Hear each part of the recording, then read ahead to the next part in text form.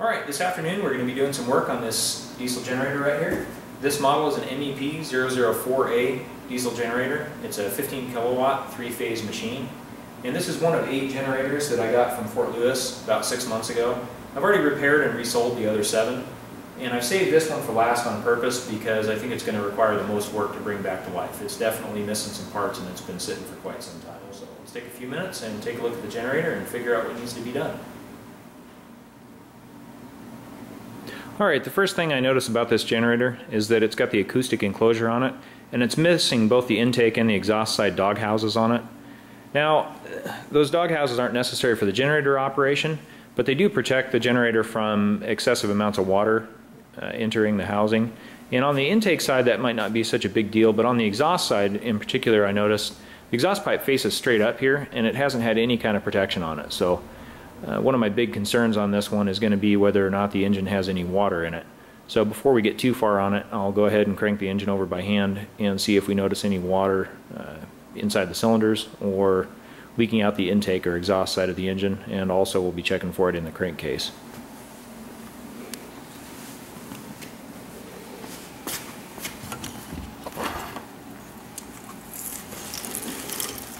Alright, you can see we got quite a few cobwebs going on in here. Okay, this set has about 710 hours on it. It's a nice low hour set. All the gauges actually look like they're in fairly good shape. It looks like our percent power meter and percent rated current meter both looks like they've got some water in them. They don't look like they're damaged in any way, but they definitely don't quite look 100%, so we may be doing some work on those. Notice we got a fuse missing from our alarm panel right there. I'll have to track one of those down so our alarm circuitry works. Looks like our throttle cable's in place, and looks like we got some extra boxes floating around down in there. It looks like our convenience receptacle's in place. Doesn't appear to be any problem with that. I don't really see anything else missing here. We do have a little bit of rust going on inside this door right here, which really is not too bad. I can probably paint some rust converter on it and repaint this and it'll be just fine.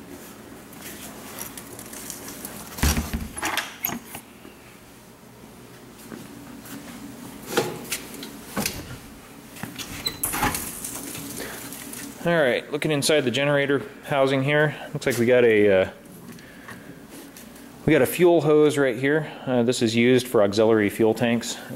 You're not running from the onboard tank. That'll be useful.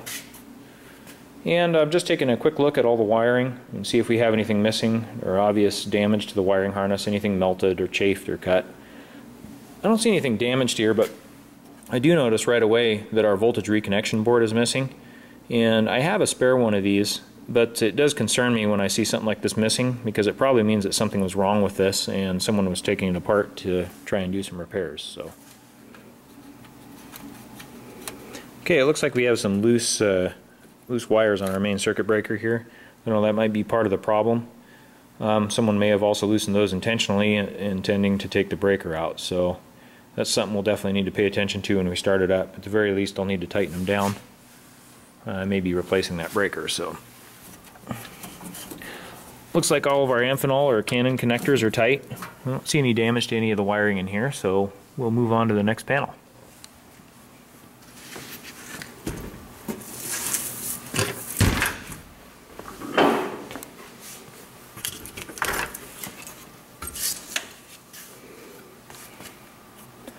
Alright, looking at the engine here, I do see some cut wires right here, and I happen to know these are just for the ether assist system, so not really too worried about those. Definitely that's not needed for operation.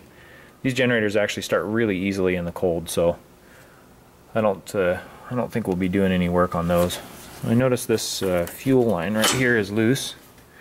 That obviously went somewhere, probably to the fuel pump. And I also see that the fuel pump itself has been cut. Right here, that wire to the fuel pump's been cut, so we'll have to take a look at that as well. And I also noticed some loose hoses down here for the fuel system, so we'll need to figure out where all those go and get them reconnected before we get started. And I noticed back in here our fuel strainer and our primary and secondary fuel filter housings are missing. And They're not anywhere in this generator, but I have spares for those, so I'll be able to install those. We've got our oil filter canister right here, and this is an external oil filter. And this one, the internal parts of the canister are missing, and also the hoses that go from the inlet and outlet of the filter are missing. So we'll need to replace those. And looking at the radiator right here, you can see you have a hole in the radiator hose. Now, several of these sets that I've gotten have this hole in there, and I suspect someone just did that to drain the radiator instead of opening the radiator drain petcock. So unfortunately that's ruined the hose, and we'll have to get our hands on a flex hose to replace that with. Everything else looks fine. I don't see any other obvious problems. No head gasket leaks or valve cover leaks, and doesn't appear that anything else is missing or damaged. So we'll move on to the next panel.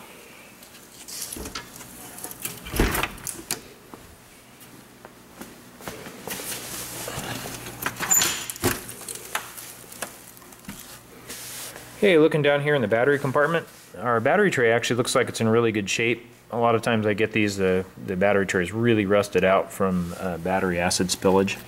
But this one looks like it's in pretty good shape. Even the battery hold down is still there. So we are missing the crossover cable that's necessary to wire the batteries in series.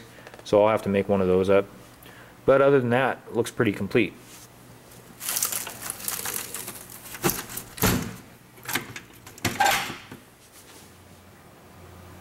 Alright, moving on to this side of the engine right here. I'm just taking a quick look at everything. Looks like everything's in place. I don't see anything obviously missing to begin with. This lever right here is normally lock wired in this position right here to prevent the fuel pump from shutting itself down. So we'll probably need to go ahead and put some lock wire on there to fix that. And I'll just check the tightness of all the connections on the starter and solenoid. Everything looks like it's in good shape. I do notice that this radiator shroud is loose right here, sitting up against the pulley on the alternator, so we'll definitely need to tighten that up before we try turning the engine over. And the belt looks pretty worn. We'll go ahead and get a replacement for that before we try to start up the generator. And looking at this side of the generator here, I'm just taking a quick look at all the wiring harnesses and connectors, making sure that everything's tight, nothing's loose or damaged, or any melted wires or anything like that. Everything looks like it's nice and tight and in place. It doesn't look like anything's been disturbed over here, so we'll go ahead and button this panel up and get to work. Alright, starting here in this panel, I've tracked down a spare fuse cap, so we'll just go ahead and install that, and then we'll be all done inside of this control panel area.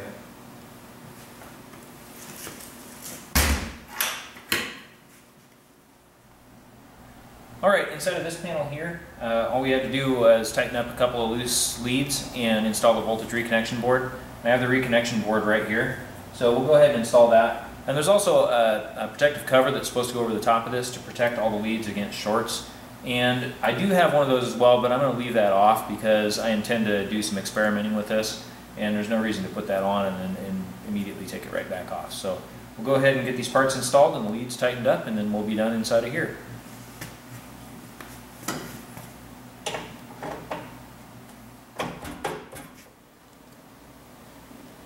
Alright, we have the voltage reconnection board fully installed and tightened up, and I went ahead and tightened the leads going to the main circuit breaker. So looks like we're all done inside this panel. We'll close up the doors and move on to the engine compartment. Alright, first let's get this radiator hose out of the way so we can get better access to the crankshaft pulley.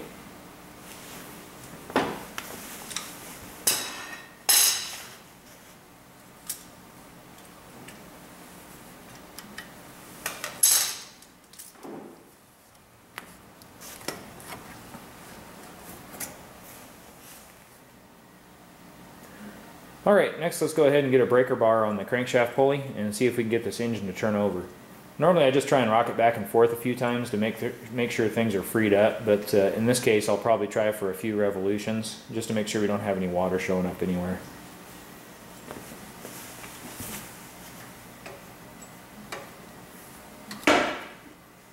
That's good news, it turned over nice and easy, didn't require anything to break loose.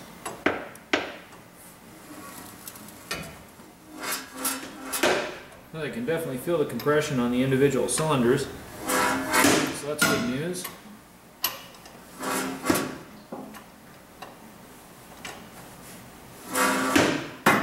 The engine's not hydrolocked.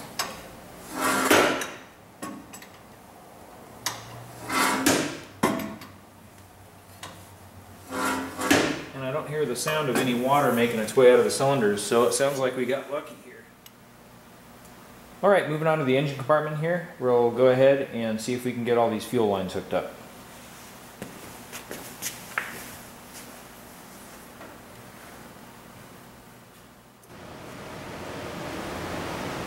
Alright, we got our fuel lines hooked up. Now we'll go ahead and move on to our oil system.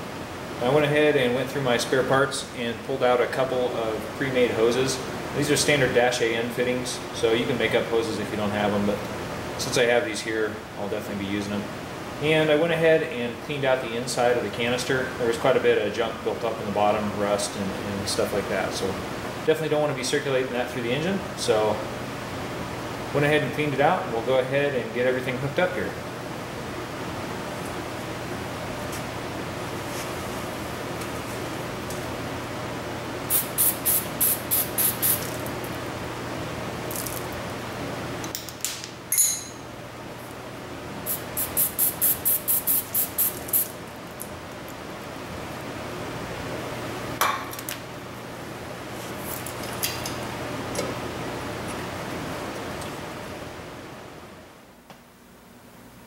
Okay, we got our oil filter lines installed.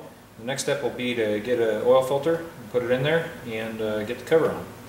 So I've got a Napa 1004 oil filter here, and this is a direct replacement for the military filter. Go ahead and put that in there. I like to add a couple of cups of oil in here, just so the generator doesn't spend so much time filling up the oil filter housing when I first fire it up.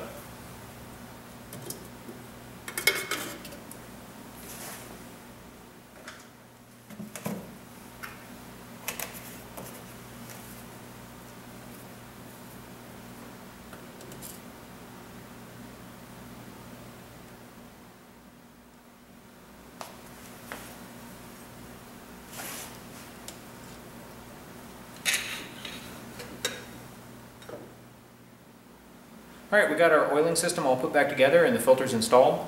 So we'll go ahead and move on to the fuel system. Now I'm going to go ahead and install 2 new fuel filters and their housings and the water separator and strainer assembly. And once we get those in, got a couple little wiring issues to finish up, and then we'll be done inside this panel. Alright, we're all done inside this compartment here. Just a quick overview of what we've accomplished. I repaired the power wire that went to the fuel pump. We replaced the oil filter canister and its lines and put a new oil filter in. We've also replaced the fuel filter canisters and put new fuel filters in. And we got a new radiator flex hose in here. And I went ahead and filled it up with oil. And that should be it for inciting here. We'll leave this panel open because when we start the generator, I like to take a look at things in here and make sure we don't have any fuel or oil leaks. At this point, I've got the batteries installed in the tray there. I don't have them tied down yet. We're missing the jumper cable that's necessary to wire the 2 batteries in series. I could wait till tomorrow when the parts store opens up and run there and get a prefab battery cable to run between the 2 terminals, but I like to keep a couple lengths of battery cable in my shop here and some lugs for the end. So we'll just go ahead and make one up that's the necessary length. Okay, I have our length of battery cable made up, so I'm going to go ahead and finish hooking up these batteries.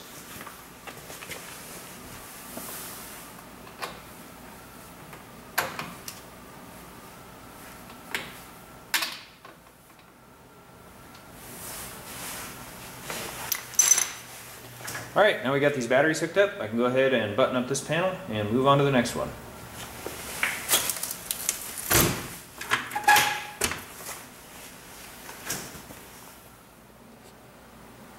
Alright, this is the last panel we're going to be doing any work in.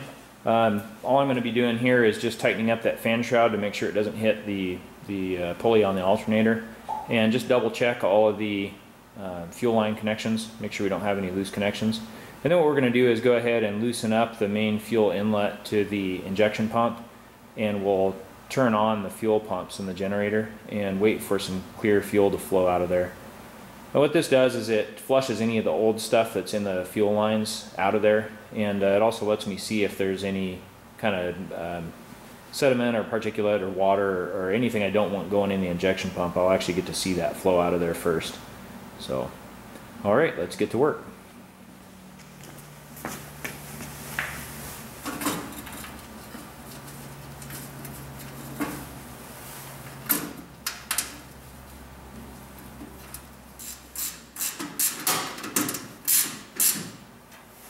Alright, I'm going to check this fuse in this alternator and make sure that it's not blown and that it's actually installed. So, and this one looks good.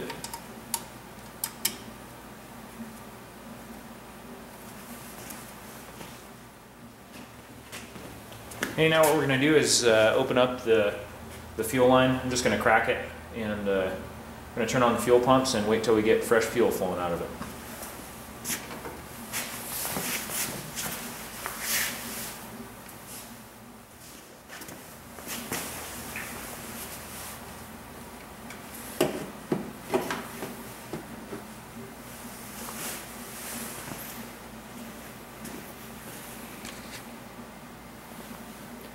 Alright, now we got our catch can in place there. I'm going to go ahead and turn the main switch on the control panel and turn the battle short switch on, and that'll engage the fuel pumps. That should fill up our all of our fuel filter canisters and start some fuel flowing through the system.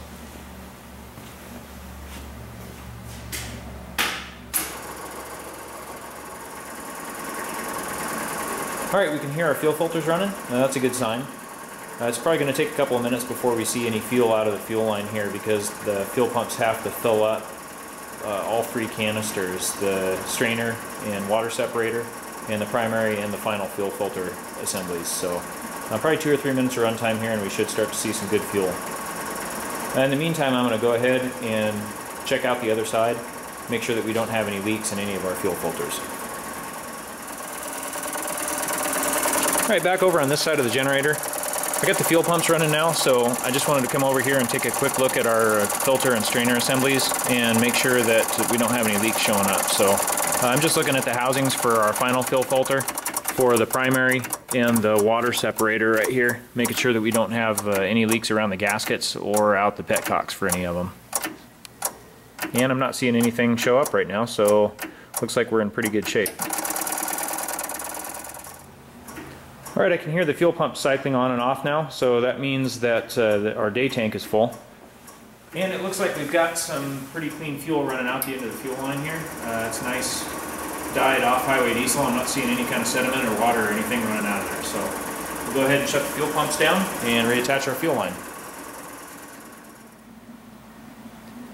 Now that our radiator hoses are in place and everything's buttoned up, I can go ahead and fill up the radiator with water. Now, for this initial testing, I just fill it up with water, just in case there is something seriously wrong with the generator. I haven't wasted a bunch of antifreeze. And also, this gives me a chance to run the generator for a few minutes and flush some of the rust and other debris that might be in the coolant system out. So as you just start it up on water, and then once the generator has been thoroughly tested and I'm sure it's actually going to work, I'll go ahead and flush the system and fill it up with antifreeze. So let's go ahead and get our hose and fill it up.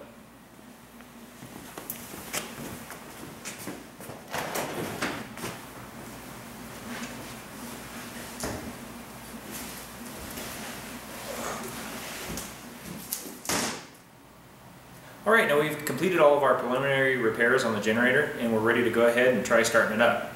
Now, sometimes it takes a minute or two of cranking for these things to fire, and I've had quite a few that start up within just a few seconds. So even if this thing starts right up, I'm going to shut it down immediately, and this will give me a chance to walk around the generator and check for any leaks. Particular areas I'll be looking at will be the oil filter housing and the fuel filter housings. Since we just replaced all the filters, there's every chance that I didn't get the gasket in straight and we could have leaks showing up there.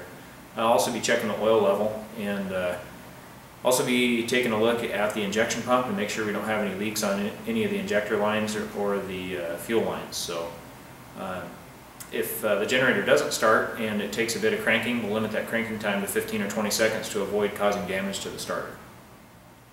we'll do is go ahead and switch the master switch to run. I already know the battle short switch works because I was running the fuel pumps earlier, but we see that light's working properly. I can't close the main breaker without the engine running, but I can test it by pushing in, and that one's working properly. I can already see we've got our control panel lights working. This one's missing right here, but it'll be able to test all of our alarm lights right here, and all those look good too. So looks like we're ready to go, and we'll try starting her up.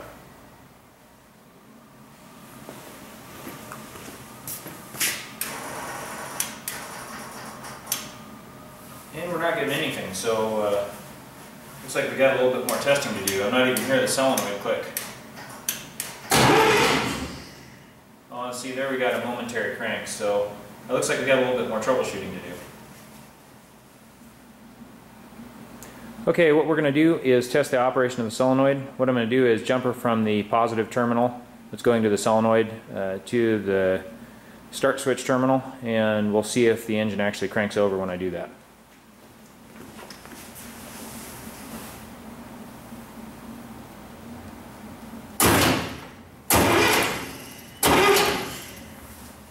That appears to be working just fine. It looks like our solenoid's probably, solenoid and starter motor are probably in good condition. We just have a loose connection somewhere else.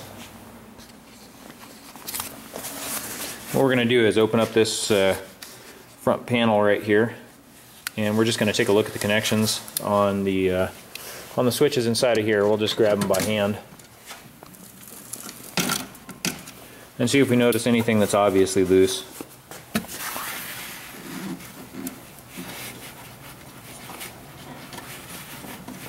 I'm not feeling anything on the start switch.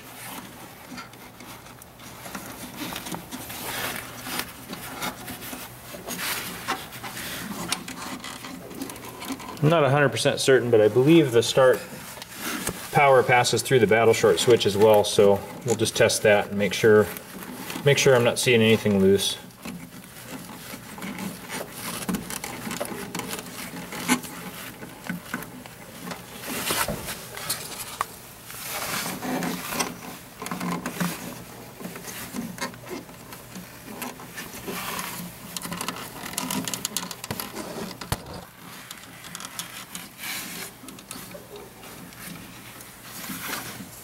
Okay, I'm not feeling anything obvious, so I'm also going to check these terminals on these terminal boards.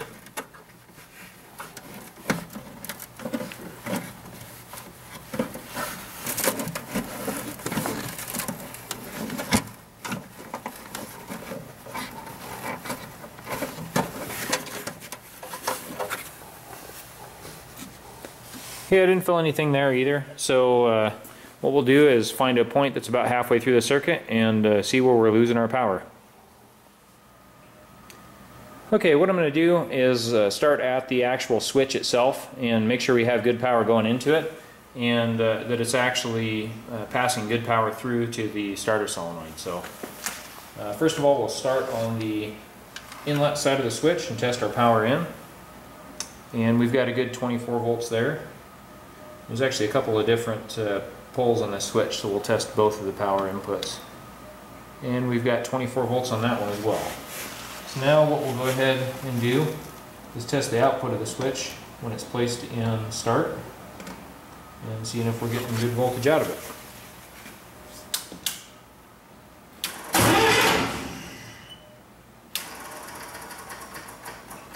Okay, we're actually not. Right there we got about 3 volts. Looks like the switch itself may be bad. We'll go ahead and switch it several times, and when the engine cranks, if we get a good voltage, you know, somewhere up close to 20, then we'll know that the switch itself is bad.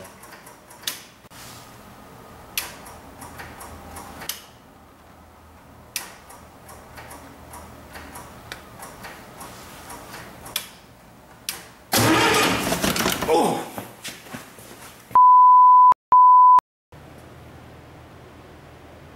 God.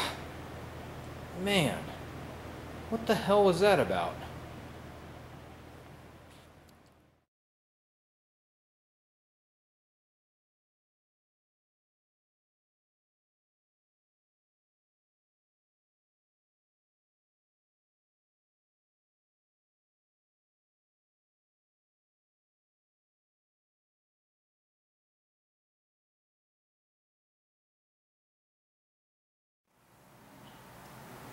Now that we've determined that our master switch is faulty, I'm going to just go ahead and try starting up the generator with it the way that it is. So I hate to replace that part if it turns out that this generator is not going to be repairable. So it does work, I just have to switch it on and off several times to actually get the generator to start cranking. So we'll go ahead and see if we can get it to start up.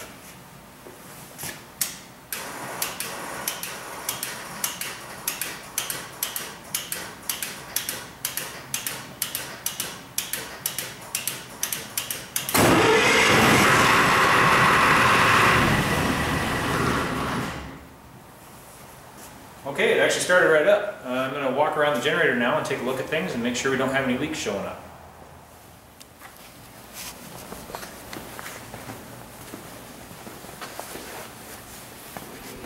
Okay, checking over here, I'm going to be taking a quick look at our fuel filter canisters again. And I still don't see any leaks showing up there. Also going to be looking at our oil filter housing. I don't see any problems there. And I'm going to just take a quick look at our oil level, double check and make sure that it hasn't dropped too much. And it looks good, it's right on the add mark. So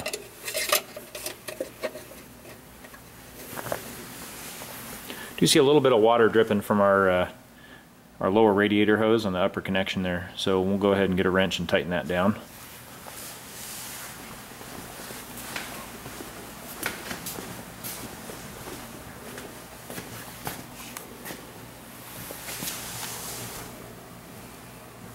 And on this side, I did clean this injection pump up and I'm seeing some fuel on it. And I see a spot of fuel dripping down there on the bottom of the generator housing. So it looks like probably one of our injector lines is loose. I'm going to go ahead and get a wrench and tighten all those down and see if we can figure out which one's leaking. Alright, we'll go ahead and at least get these two right here. That one's plenty tight. Oh wow. I didn't even notice this, but this one's way loose. Hopefully that's not stripped out. I got it tightened up. Actually, I should check and make sure that both copper washers are in place since this one was so loose. I really can't see those with the camera, so what I'm going to do is go ahead and pull that bolt all the way back off and just double check and make sure our copper washers are in place. And at the same time, I'll try tightening up the two lines on the back of the injection pump. Alright, I went ahead and pulled the banjo bolt out of the injector line and checked, and both copper washers are in place, so I went ahead and replaced them anyway. I have a whole bunch of those in stock, so I don't really know why that bolt was loose, but I'll definitely be keeping an eye on it. Never really seen those things back off, so I suspect someone loosened it for some reason, but just in case they didn't, I'm definitely going to be watching it and make sure we don't have a leak showing up. So now that we got that tightened up and I'm sure we don't have any leaks anywhere, I'm going to go ahead and crank the generator up, let it start and run for a few more seconds, maybe 10 or 15 seconds, then we'll shut it back down and walk around and check for any more leaks.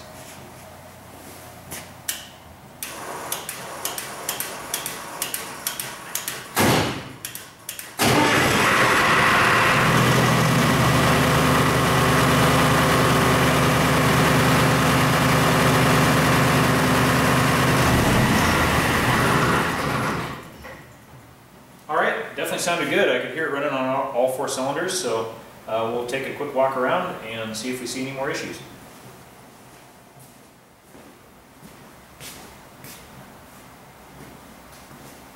Okay, that injector line doesn't appear to be leaking anymore, so I can definitely tell the generator is running at a pretty low speed. So we'll go ahead and start it up and see if we can't bring it up to a normal operating RPM.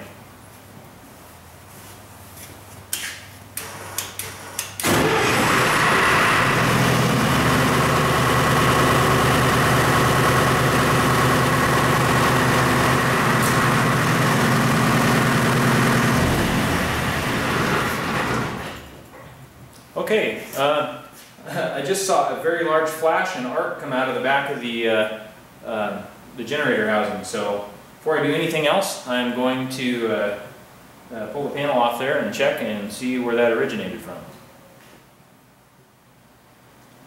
Alright, I spent quite a few minutes looking at things, and honestly I haven't been able to determine the source of that arc and all the sparks that we saw. So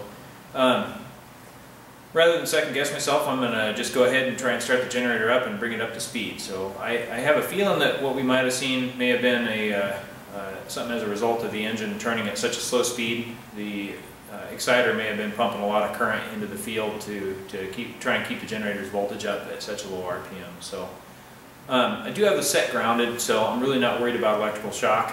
I am certainly worried about some kind of large arc or flash burns or something, so what I've done is put on my welding coat. It's a flame retardant cotton coat, and I'm going to put on my welding gloves too.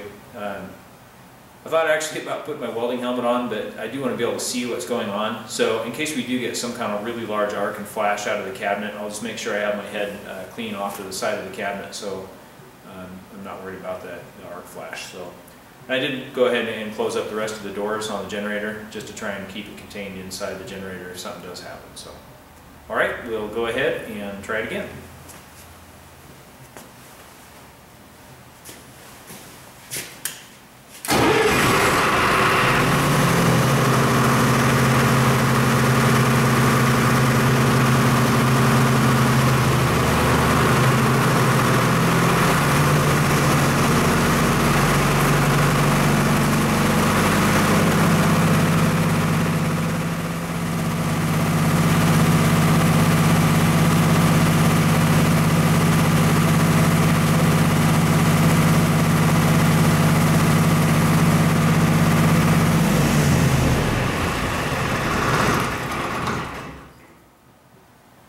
Alright, the generator itself actually sounds pretty good. The engine's definitely running strong on all 4 cylinders. I was able to bring it up to about 55 hertz, and I just stopped right there.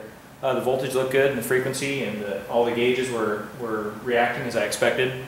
Oil pressure was definitely looking good. We had almost 60 pounds of oil pressure. The ammeter started off at a high rate of charge and then backed down close to 0.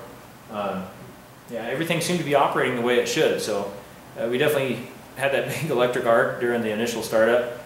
Don't like seeing that kind of thing. You know, who knows what that could have been. Maybe a metal shaving or something like that got sucked into the generator housing and shorted out across some windings.